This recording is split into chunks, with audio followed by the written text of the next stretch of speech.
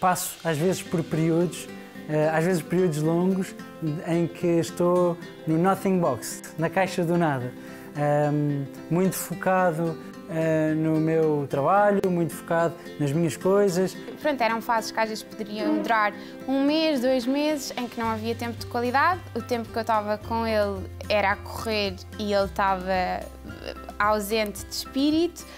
E a comunicação era muito pobre. Ele falava muito de casamento e só mais tarde é que eu vim a perceber que ele próprio nem sabia quanto é que isso me afetava e quão superficialmente é que ele introduzia esse tópico.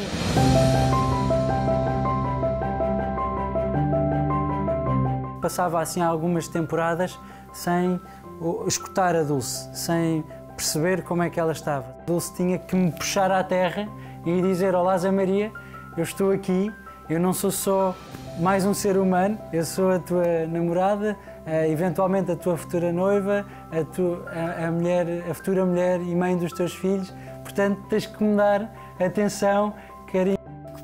Pôr ali um travão, porque eu tenho uma imaginação muito fértil, mas a minha imaginação ainda não alcançava esse tipo de cenário.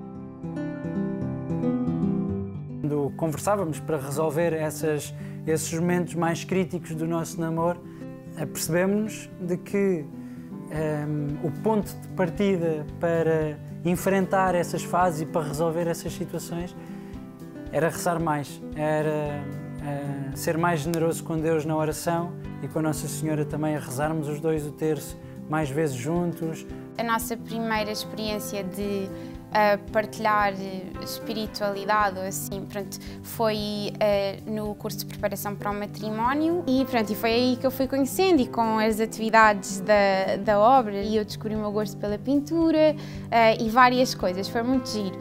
A mensagem de São José Maria ajudou-me muito ao longo do namoro, precisamente a resolver essas alturas mais críticas do namoro.